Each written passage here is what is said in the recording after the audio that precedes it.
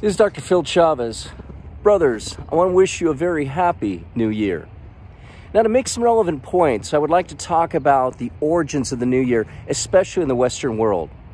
Now, the ancient Romans were the first to start the new year with the month of January, and it was Julius Caesar who advocated for the first.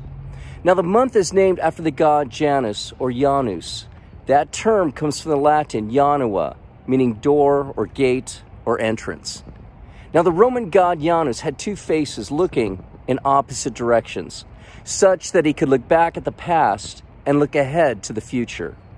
All doors, entrances, and gateways in the empire were committed to his protection. Now, deep down, men aspire to be better on every level, and so, in the pursuit of personal growth, they look back to the past to reckon with what must be improved or eliminated, and moving ahead, they set goals to reach renewal or expansion. For the Christian, this fulfills our Lord's admonition. You must therefore be perfect as your heavenly Father is perfect. So brothers, making New Year's resolutions is proper if not necessary. It's not sufficient just to cross one's fingers and hope for the best. Moving forward with a conscious desire to advance in Christ, I believe stands as essential.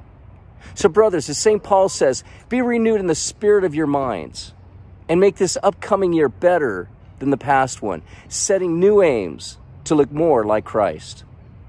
Now, brothers, if people do not make New Year's resolutions, they probably wouldn't make much improvement. Sure, many have fears about the necessary sacrifices to reach success, but we owe it to God to make attempts to grow in perfection. Each year has a dimension of adventure whereby one must journey with courage, like Abraham or Moses or Joseph, unaware of the precise end or destination. Yet these were assured of God's guiding hand. I just love that quote from Abraham Lincoln. Having chosen our course without guile and with pure purpose, let's renew our trust in God and go forward without fear and with manly hearts. Brothers, God be with you, especially this new year.